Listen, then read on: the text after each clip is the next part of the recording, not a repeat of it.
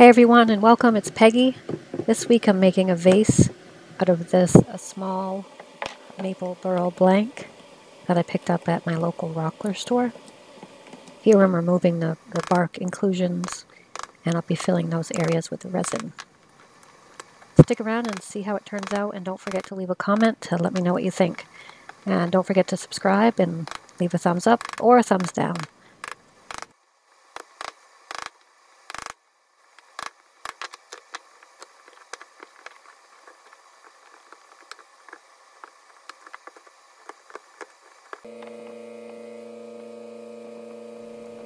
So I'm using tuck tape for the mold. It didn't require a complicated mold or to use MDF or anything like that. Fortunately, the tape was good enough where the inclusions, the openings were on a flat surface mostly. And using Total Boat resin here with the medium hardener.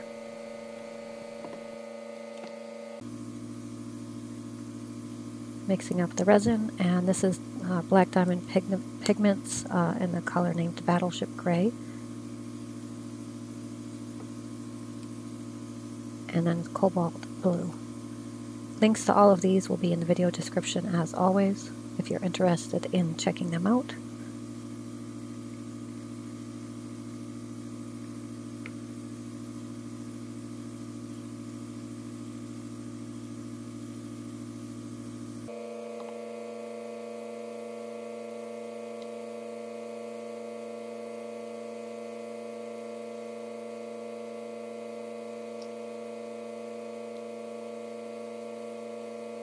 It's hard to tell what colors are going to show through or still be there once it's turned, because I'm not sure even which side is up at this point. Taking the tape off, and I'm already placing it between centers.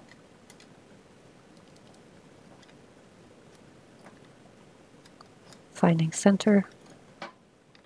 If you haven't tried this center finding tool, it's very inexpensive and it is very, very handy to have around. So I have a spur center in the chuck and the live center on the other end, and as you can see on the edges, what I've done is just sort of sanded down the very pointed edges just to make the turning go a little bit faster and a little bit easier at first. Easier on the tools as well.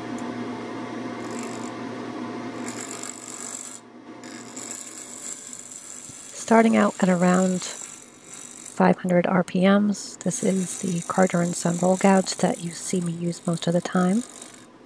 So I'm trying to make it round and make a foot or a tenon, and then I will reverse it, and I'll be able to speed up the lathe after that because it'll be more secure.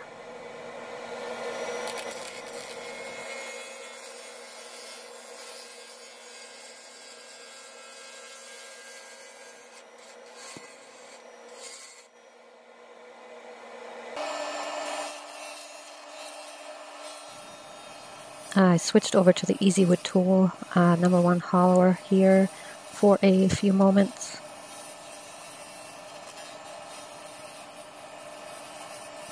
As you can see, it's cutting through that resin pretty well. So trying to save or keep as much of the resin as possible. So I'm not trying to make the vase very narrow, just want to make it symmetrical, obviously, and to a simple face shape, nothing fancy. The grain on this piece is really beautiful, and the resin is just enough really not to take away from that, or at least that's the intention. Sanding, starting at 80 grit, and somebody mentioned in one of the last videos that he was using a full sheet of sandpaper and thought it was a crime, so I was just trying to make the sanding go faster. So you saw me use some Starbond CA glue there to fill some of the pinholes in the resin. That always works very well.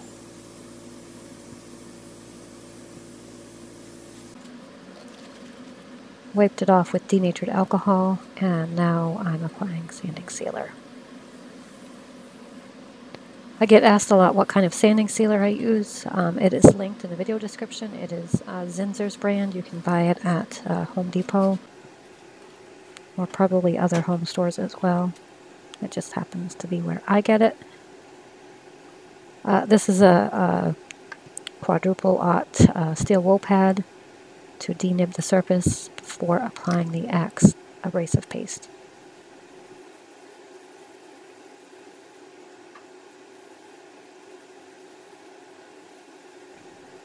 If you are interested in trying the Axe products, it is linked, axewoodpaste.com, and you can save 10% off your order with code PF10. And a lot of people have commented about using the code and receiving the product and really liking it, which is not surprising because I love it. So this is the Axe polishing paste, and as you can see, it gives it a nice shine.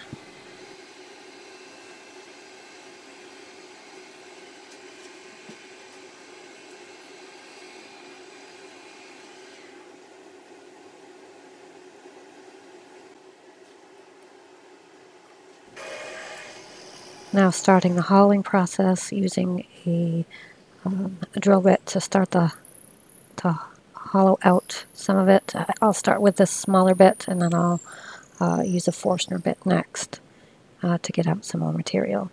Using the smaller bit first just helps the Forstner bit work a little bit easier and stay sharp longer.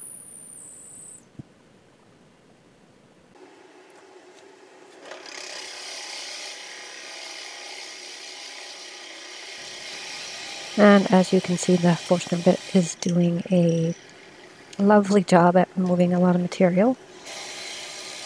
You might notice there that I have a Forstner bit extension. That's always helpful when doing vases especially. And now just continuing the hollowing process, this time with hand tools. This is the Easy Wood Tool #1 hollower. I will be going between this and the Carter & Son Bowl Gouge and the Carter & Son's Skew Chisel.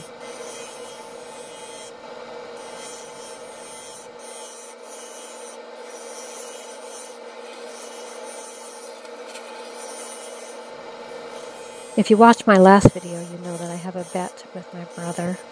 $100 says that he says I can't, I say I can get to 20,000 subscribers by Halloween 2020.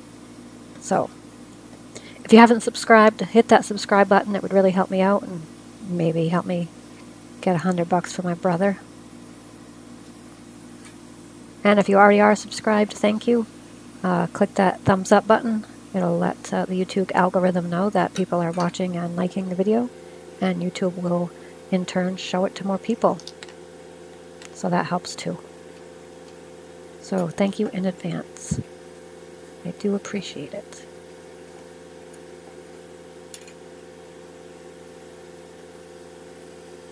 Using the Axe abrasive paste on the inside, same process, except using this complicated method of getting all the way in the vase. I know there are tools you can buy to make that a little bit easier. I obviously don't have them.